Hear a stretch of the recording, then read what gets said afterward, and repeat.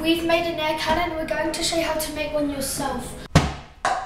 So we've used the bucket here and we've used some of this plastic bag. And we've got some sellotape and we've taped it around the edge. We've made a hole in the bottom so when we hit the end here, air will come out the other side making an air vortex. So the way you make one is first you need to buy one of these buckets in a shop. You can normally find them probably around your local area. And then you're going to need to cut a hole in it with some maybe a strong knife or some strong scissors.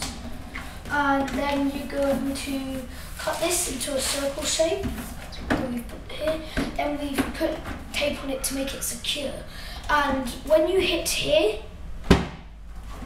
the air here is concentrating here and making an air vortex which can push light objects over. No.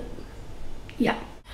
It's good to experiment with, as we used some of the kitchen paper here, we used a candle and a paper cup.